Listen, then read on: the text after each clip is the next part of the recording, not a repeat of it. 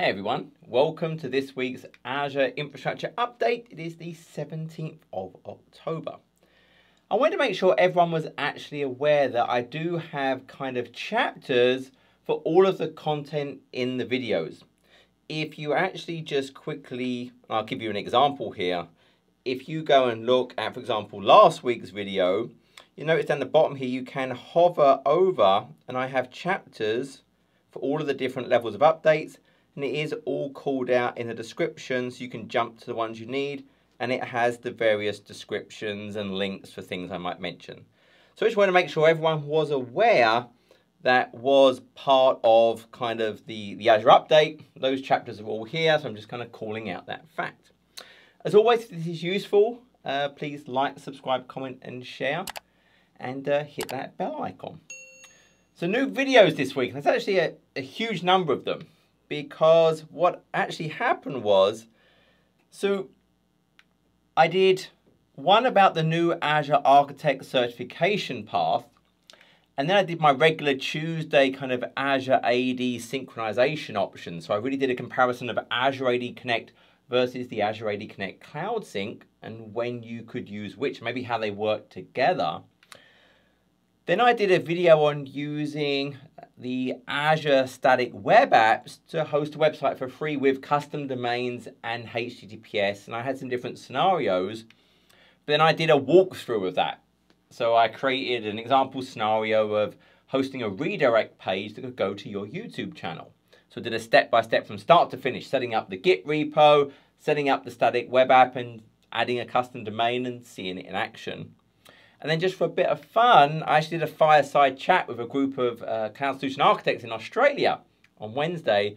So I edited and recorded that a bit if you're interested. It's not really very focused on Azure. It's more about overall how I think about work and life and stuff like that. New features. So on the compute side, a huge amount around the Azure Kubernetes service. Remember the Azure Managed Kubernetes offering. And this is because there was a big Kubernetes conference this week. So firstly, there's now HTTPS proxy configuration support when I'm doing my deployment. So one of the problems in the past was when I create my AKS cluster, there's a certain amount of bootstrapping that has to happen to get initial configuration and variables and certs over HTTPS. Well, if I was using a proxy, it couldn't get that and it would get stuck. So now what I can do is when I'm creating my AKS cluster, my node pools, I can now integrate with a HTTPS proxy through configuration so we can go and do that initial bootstrap, get those certificates, get that configuration, and it will work. Kubernetes 1.22, the latest version, a whole bunch of updates is now in preview, so you can go and leverage that. And now we actually have IPv6 dual stack for KubeNet. So there's two important points there. The first is it's dual stack. It's IPv4 as well. You cannot just have IPv6. We always need IPv4 today for the management plane anyway. But now I can also have IPv6. Now you could choose to just use IPv6 for the workload part, absolutely, but there will still be IPv4 there. And it is KubeNet today. So remember, KubeNet is where the pods themselves get IP addresses from an isolated IP space in the cluster, and then that traffic is natted through the nodes themselves that have valid IP addresses. I cannot do dual stack today with, for example, Azure CNI, where the pods get actual IPs from the virtual network. That is not available. There's a lot more work that has to go into that. They announced WASI workload support in preview. So this is the WebAssembly system interface. And this is all based around this CNCF, the same people who kind of manage the Kubernetes set of standards. There's a Krustlet project. And what this is all about is we're used to the idea of on Kubernetes, we run things in containers. And those containers give us, remember, that certain user mode isolated space. So the whole point of this WebAssembly is it's this new portable open standard for a new binary format that is memory safe. So it has its own kind of sets of isolation built into it, but it doesn't run in a container. And it runs at near native performance. So now this Krustlet is this new Kubernetes kubelet that enables me to run these things So now I can create these WASI node pools actually on my AKS service. So there's a whole bunch of new information. I've got a link in the description if you want to go and read about Krustlets. But this is in preview. And then AKS now has an out-of-tree cloud provider controller. This is in preview. So if you think about Kubernetes, a whole bunch of different cloud providers offer Kubernetes managed offerings. Azure is one of them. And ordinarily, what was happening in the past was that AKS, for example, its cloud provider was in tree. It was part of the core Kubernetes. That meant any changes they wanted to make to it had to go through that Kubernetes change cycle, their own release cycle. So that could actually potentially slow down fixes and enhancements.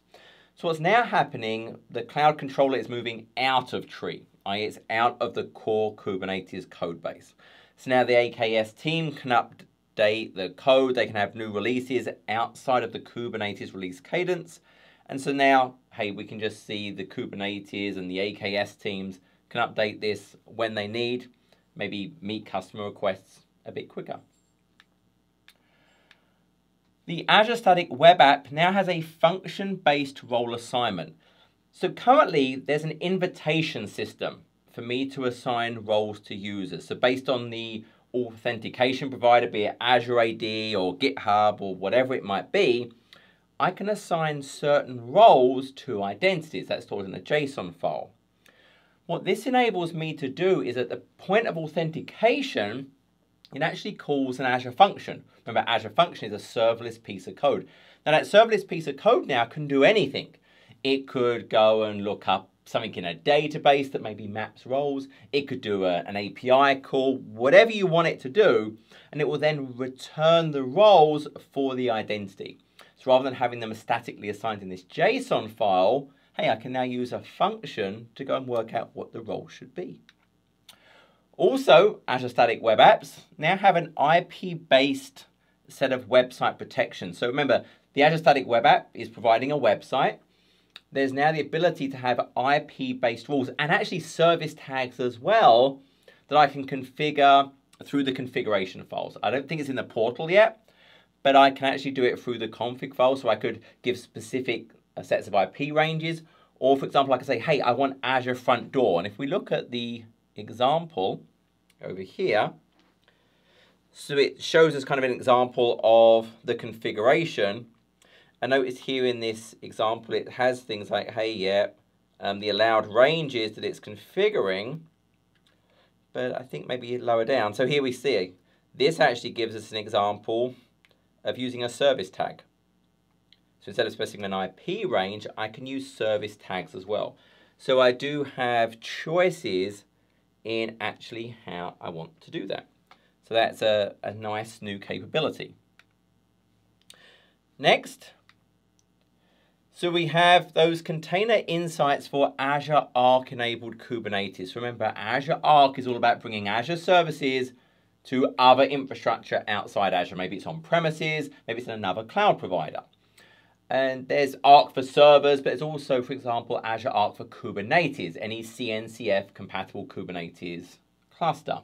And once it has that, it can then lay down other services like the data services, the PaaS services, machine learning. But container insights, remember, are those set of curated metrics and views that we have for different services. So now the container insights is available for Azure Arc enabled Kubernetes as well. So we get those great insights about performance information for the containers, the nodes, the controllers, all those things is available to me. And it is insights, which means it sits on top of Log Analytics Workspace. So it is sending data to a Log Analytics Workspace. On the networking side, so Azure Firewall Premium is available in new regions, US Gov Texas and US Gov Arizona and US Gov Virginia, so US Gov, then also China North 2 and China East 2, so basically sovereign clouds. Premium, there were a number of big features, and I did a whole deep dive video on Azure Firewall and I demoed all the premium features. But one of the biggest things was the ability to inspect TLS traffic, encrypted traffic. It basically would sit in the middle and generate certificates so the client could talk to it, it could read it, and then send it on. So I can now inspect TLS protected traffic. That then let me do web categories, even for TLS traffic, and I could base it on the path, because I can now see the path, not just the DNS name.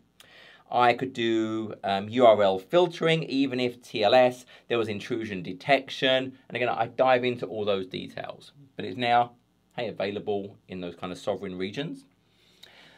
And on GitHub, they actually released this really nice network security dashboard for Azure Security Center. Again, the link's in the description below. But if we super quickly jumped over to it, so let's bring up the web browser for a second. So if I jump over and go and look at Security Center, so I've already done the deployment. The URL, let me see if I can grab that super quickly. Oh, it's in the description. But once you've deployed it, you get this workbook. And if I just go to my regular workbooks, what you'll see is, hey, I've got this new network security dashboard. Now, this is not using log analytics, so I'm not spending any money on log analytics workspace. It's all based around graph API queries, so it's real time, and it's going to give me information about all my different networking resources, public IPs, exposed ports, network security services, i.e. am I using DDoS services, my internal networks, gateway, VPN, traffic manager, security recommendations, all kind of summarized, and these great set of views that I can actually leverage for my environment. So it's completely free. It's not using log analytics, so it's not even going to cost me any sort of storage in log analytics. So I definitely would recommend go out and play around with that. Next, on the database side, actually quite a lot of updates. So MySQL Flexible Server. So remember, Flexible Server is kind of this new version of the managed databases that's built actually on virtual machines instead of kind of those containers. So I can stop them. It had burstable SKUs support. I could have optional automatic HA. It supports availability zones, a whole bunch of features. But now I have geo-redundant backup restore. So you have these snapshots taken daily automatically. And instead of using the default LRS storage where there's 3 copies but within the region, now I can have GRS, so asynchronously it copies to the paired region. Well, I could actually then restore there. So I have that ability, if there's some regional level disaster, I can actually restore in the paired region. Likewise, PostgreSQL Flexible Server now has these new types of VM support, so the DDSv4 and EDSv4. So they're based on the 2nd gen Intel Xeon Platinum, the Cascade Lake processors. So it's faster compute. They've got larger local solid state drives, SSDs, so I can get very high speed, low latency local storage. And it's just one of the choices we now have when I create my flexible servers. PostgreSQL Hyperscale, so remember Hyperscale is based on the PostgreSQL Citus extension that makes it distributed. So that coordinator node, and then I can now shard my database over multiple servers, so I get fantastic scale, fantastic performance. So now that Hyperscale offering has private endpoint support. Remember, private endpoints, instead of accessing a service through its public-facing IP, I can essentially not have that, and instead I access an instance of a service by an IP address it takes from my subnet. So I just access it via an IP in my subnet, which will then point to a specific instance of the service. So that's great for really locking things down of my security. Azure Hybrid Benefit, so that's the ability, hey, I have licenses, I want to be able to leverage them in the cloud, it reduces my cost in the cloud, now has a centralized management capability in preview. So instead of now having to think about, hey, I want to assign each license to an individual Azure resource, like a virtual machine, the billing administrators can now actually assign and manage the SQL Server licenses at an Azure subscription level or an entire Azure account level as part of my enterprise agreement. So it's going to simplify all of that. For Azure SQL Database and Azure SQL Managed Instance, it now supports transparent data encryption with a customer managed key. So this is, hey, I'm going to bring my own key, storing in my Azure Key Vault, and now that key is going to be the TDE protector. So I have full control of the life cycle of that data encryption key that's being stored in my key vault. And for SQL Server, this is set at the SQL Server level. So it would get inherited by all the database instances under that server. For SQL MI, it's set at the instance level. So it will be inherited by all of the databases within that instance. But now, hey, I can have full management of the key that's really governing that encryption. HDInsight, so remember HDInsight is that managed open source service enabling frameworks like Hadoop, Apache Spark, Kafka, a whole bunch of other ones. 2 updates, so restricted public connectivity. Think about my HDInsight deployment now for things like cluster communication to the resource provider is now in this new controlled networking. No public IP addressing for resources. And I can actually now, from HDInsight, access private link-enabled services. So via private endpoints, access my SQL, my storage, my key vault, whatever that might be. And then likewise, I can now use a private endpoint to get to my HDInsight instance. So think about it, hey, HDInsight can get to stuff over private endpoints now that it wants to use, and I can get to my HDInsight over private endpoint as well.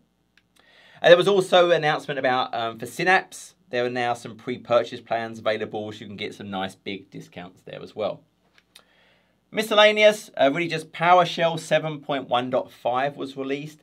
This is a bigger deal than usual. There was, I think, a problem in a previous version that telemetry was maybe sending, I think it was server names, some things it maybe shouldn't have been doing. This is fixed in 7.1.5, so you might want to go and get that out. So that's all the updates for this week. I should be on time next week. I'm doing this Dallas Spartan Ultra next week on Saturday. That's just over 30 miles, like 60 obstacles. It's probably going to take me 9-10 hours. But I should be all good, so this should be there as normal. But I hope that was useful. As always, I really appreciate you watching and supporting the channel. Until next week, take care.